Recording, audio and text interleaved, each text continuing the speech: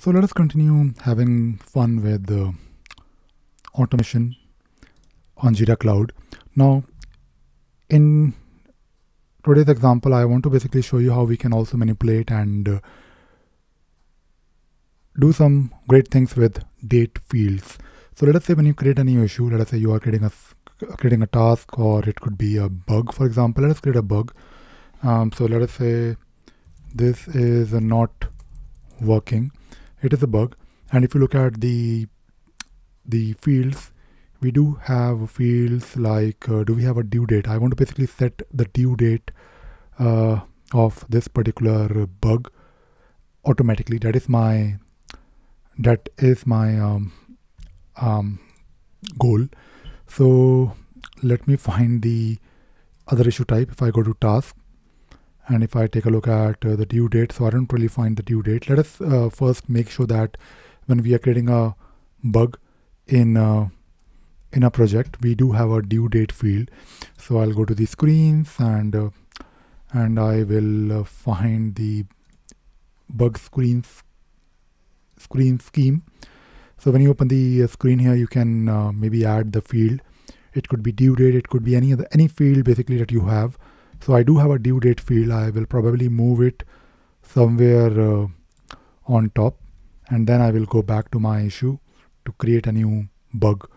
So let us create a new bug. Where is my field? I don't really see my field here. So anyways, this is my due date, and I will simply create this issue first, and I will go to my issue. I'm using the same screen for both edit and create. I think so. But if I click on the edit, and if I take a look at my due date, there is no due date here. Where is my field? Come on. So I don't see my due date here.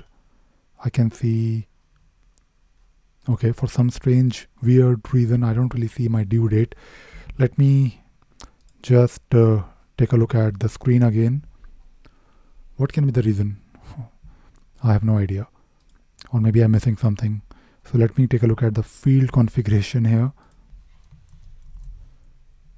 My due date is definitely I was thinking maybe it was hidden. It is not hidden. Let me take a look at the screens one more time. I'm sure I was looking at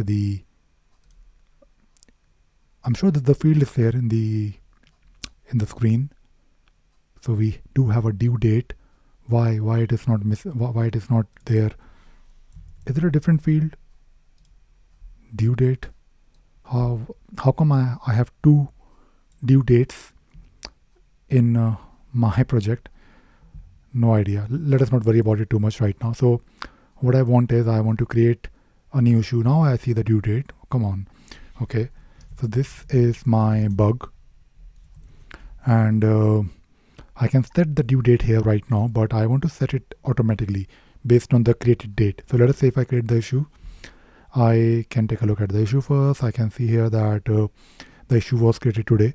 But let us say you are trying to set the due date automatically. So you can always create an automation rule. So let us go to the project settings and not people, automation. And if we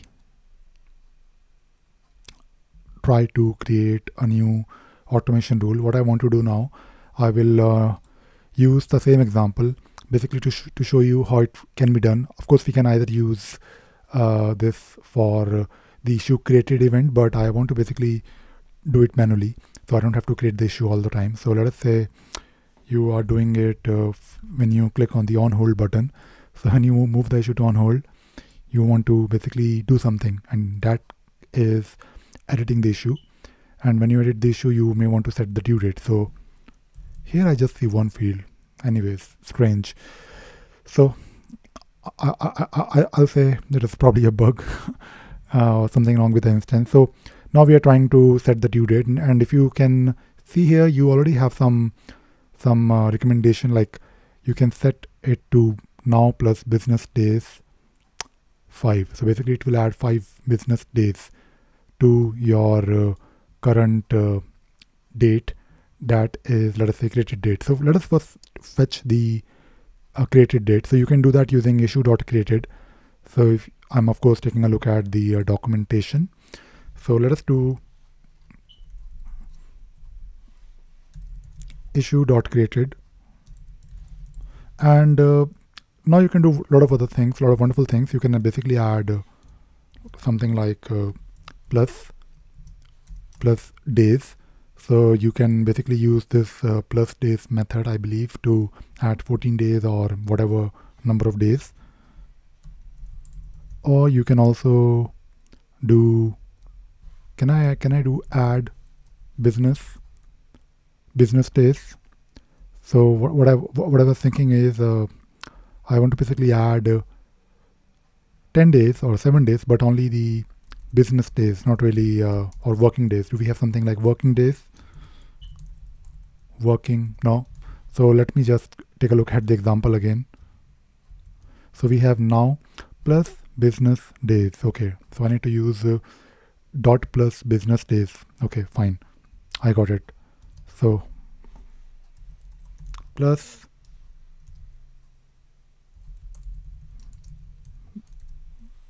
business days. I hope it works. Let us add 7. So if we add 7, it will probably add. So today is what is today? I don't know the date today. It's a bit difficult to keep track of time and date these days. Anyway, so today is 9th of December. So if you add 7 straight away, it will be 16. But if you also make sure you don't really want weekends, then it should be, I guess, 18, I guess.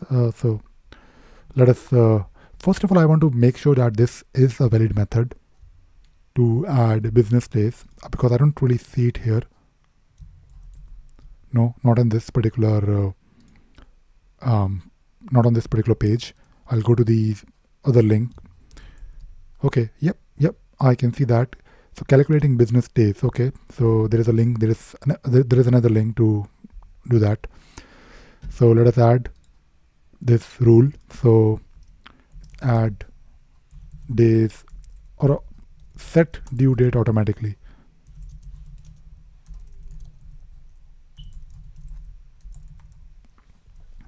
So we are setting due date automatically, and we can then hope that it works. So let us see. Let us play with the issue. This time I'll give it a nice summary, like something is not working. Probably better than those. Fix it. Come on, soon. So I'll not set the due date, and today is 9th of December. Let us see. Let us see if this works or not. I don't see anything yet. There is no due date added. There is no due date updated. So let me just wait for it. Usually when you're working with automation rules, it takes, I think, some time to update things. And by the way, I'm not really sure whether that plus thing will work when you're, maybe I need to use the JSON part. I'm not really sure. But it didn't work. So basically it says add 6 days to today, or maybe it just works with now. Now is of course the date, which is right now. I think instead of using created, we can use now, because it's the same thing, I guess. And I'll probably change it to now. And it didn't work. So let me first also take a look at the audit log. I was just trying to be extra creative by using the methods. I thought it will work with the created date as well, but I think you need to read the documentation to understand why and what exactly will work or not work. For some reason the rule didn't even come on. My fault. I know why it didn't work, because the rule is basically set to do some updation based on the transition, not on the creation. So my bad. So I'll trigger this, and I think it should work because it makes sense. Let us see. Let us see. We can never be sure unless we try it. So we clicked on the on hold, and I hope. Sometimes when you're using some when the issue is updated, sometimes you get a pop-up like this issue was updated, and it worked. It worked wonderfully well, and you can see here that we have due date which is 18th, and it makes sense because I want to skip my weekends. I don't really want to work on weekends. Nobody wants to work on weekends. It will be a bit sad if you have to work on weekends. I mean, sometimes you have to, but not like regularly. Okay, so I think this looks good, and